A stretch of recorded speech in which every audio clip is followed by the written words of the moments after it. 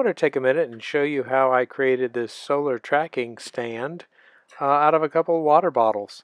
Got some ideas from some other YouTube videos that I found, and this is what I was able to come up with as a neat low-tech way to have a tracking system. Started out with this 25-watt solar panel, which I got from Amazon, but a tracking system can get as much as 30% more out of your solar panel. So I wanted to try a tracking system. The problem is the way I had it mounted here on this wood would not have worked because the weight of it would be off. This shows the specs of it from Amazon. A piece of foam board over it. I taped it on there just to protect the front of the solar panel, so that's helpful. The other thing is I made these little brackets, as you can see here, and I just drilled a little hole in the back of the frame here. I just bent this little bracket. You could buy a bracket if you needed to. I just bent it, you know. But those are going to be important for getting the balance right. Also, I balanced it by just setting it on, you could set it on a couple of pencils on a board and then just balance it out to see. Okay, we're starting to come together. These are going to be the legs, and what's going to happen is this is going to be up like this. And the panel, it's important that these are a little higher so that when they connect here, when they connect and there'll be a screw through there, it'll kind of hang down a little bit. That way its normal position will be hanging down and not flopping over. You'll see what I mean. Now I'm going to drill through a hole right here.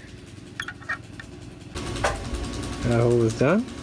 Alright, this is probably way overkill for this tiny little solar panel, but 2x4s are cheap and rugged, and so that's what I wound up doing. Basically, if you'll notice, what I have right here is the most important thing, and that is how these are connected. The reason that's so important, and by the way, you can just use a regular screw. Since the mounting bracket drops the panel down some from the hinge, its normal resting place wants to be perpendicular, and that's how I want it. I don't want it flipping over.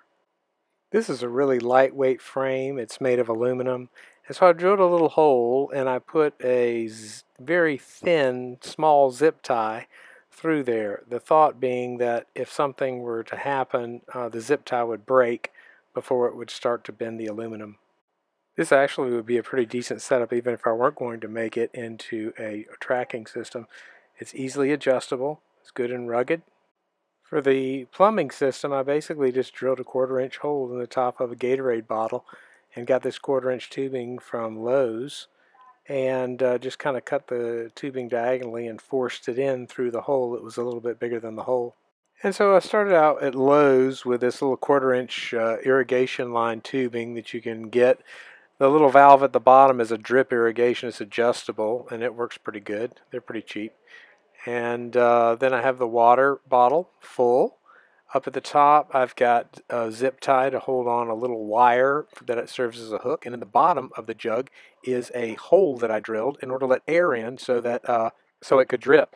And so now it should be facing the sun, ready for the sun to come up, and then after about at this time of year about 6 hours it should be perpendicular to the ground, and after another 6 hours follow the sun on down to setting. And so the challenge is getting the drip rate correct so that it goes at the right speed. And after a little monkeying around with it, you ought to be able to figure it out.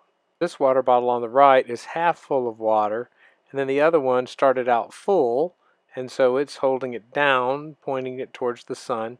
And if I can get the right drip rate, after about 6 hours, it should be perpendicular, and then another 6 hours setting towards the sun. Once that bottle is empty, it'll go all the way down, in this case to the right. And here's a quick Bible verse. It says, "Blessed is he that considereth the poor.